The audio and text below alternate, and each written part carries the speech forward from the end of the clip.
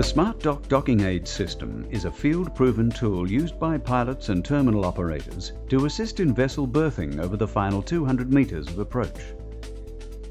Smartdock uses laser sensors to measure the vessel's berthing speed, distance and angle relative to the jetty. Harbour and Marine also offers integration with GPS piloting systems. This data is typically displayed to the pilot on a large jetty-mounted display board.